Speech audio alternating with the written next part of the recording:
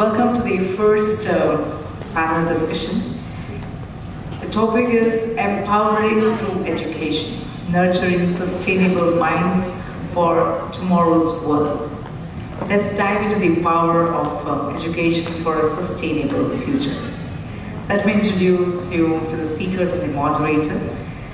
We have with us the moderator, and please welcome her on stage, Ms. Bhavya Raj Arora. She is the founder and CEO of New Water Therapist, a social enterprise working to expand access to quality mental health support and simplified psychoeducation.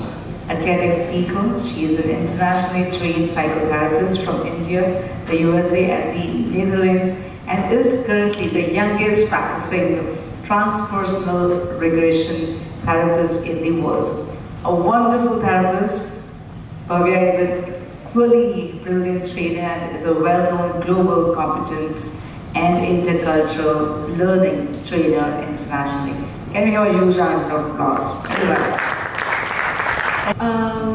I would like to start with sharing, my insight about medical waste, which I didn't know.